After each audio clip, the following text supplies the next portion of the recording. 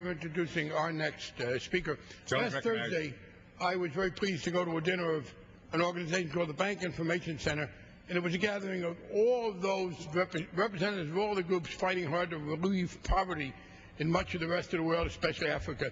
And they particularly wanted to celebrate the anniversary of an amendment that was successfully authored by a then very junior member of the House of Representatives that mandated that in international financial institutions, due attention be paid to matters of the environment and human rights and decent standards for individuals.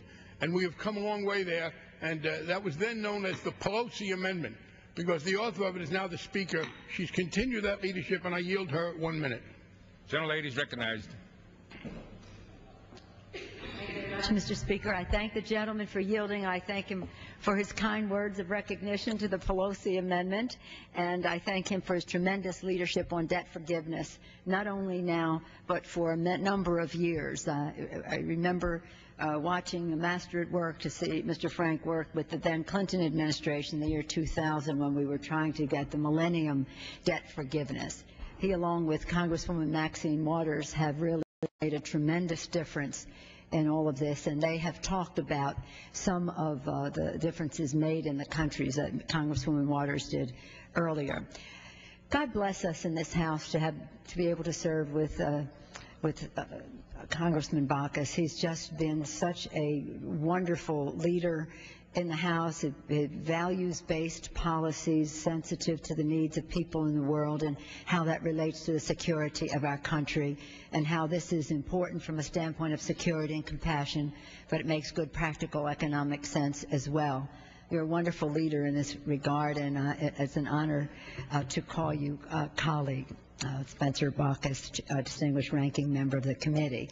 And this has been a bipartisan initiative from the start. I appreciate the letter that was sent out by Chairwoman Waters and Spencer Baucus, Barney Frank, Ileana Ross-Layton, Judy Briggert, the senior member of the Financial Services Committee, as well as Carolyn Maloney from that committee, advocating for this Jubilee Act to be passed today and spelling out exactly what it does, as Mr. Baucus did so very clearly just a moment ago.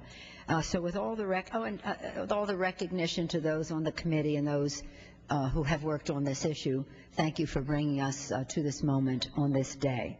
And I was very pleased and accept Congresswoman Waters' acknowledgement of our insisting that it be brought up today, because today is the day where we welcomed the Holy Father, Pope Benedict, to Washington, D.C. Many of us have just returned from the White House, where we were very proud of the welcoming ceremony presided over by President Bush and Mrs. Bush to welcome Pope Benedict, and to be stirred by both of their words, the words of our President and also of the Holy Father. And in his remarks, the Holy Father talked about truth and justice and freedom. He talked about respecting the dignity and worth of every person, regarding each other as brothers and sisters, all God's children. He made a beautiful and inspiring speech. And really, his speech was reflected in the remarks that Spencer Baucus made here in that same regard, as what our responsibilities are to our brothers and sisters. Today is the Holy Father's birthday, and he's spending, as the President said, he's spending his birthday with friends. And in friendship, we bring this Jubilee Act to the floor today. Not the first resolution to welcome His Holiness to America. Last week, we all voted in strong support in a bipartisan way for Congressman McCotter's resolution of welcome to the Holy Father. Yesterday, Congresswoman Zoe Lofgren had legislation on the floor relating to religious workers' visas and their ability to work in the United States, which is an issue of importance to His Holiness, and now today this very important resolution.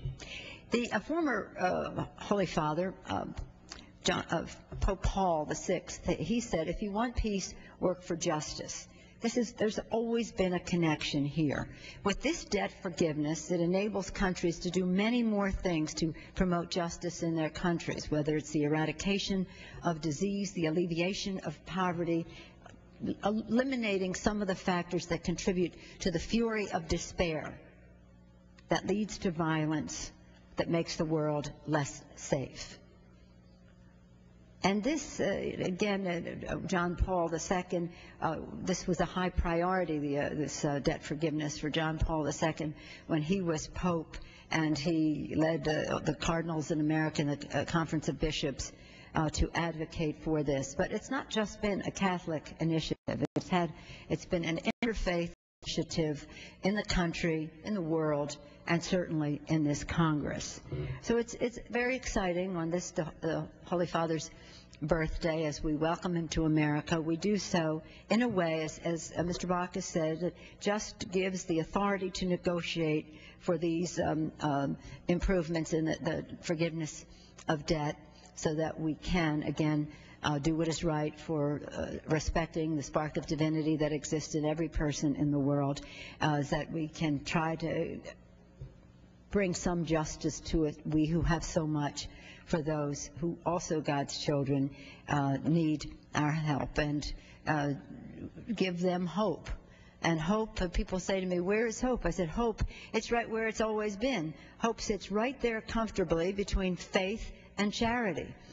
We are people of faith who believe in the goodness of people, and we have faith that the charity that will evoke or bring forth will help honor the hope that people have in the world. So this is a great occasion. It's, again, to welcome His Holiness, to stand up for all the people in the world, and to do what he called us upon to do this morning. He called upon us to do. He said we must have the courage.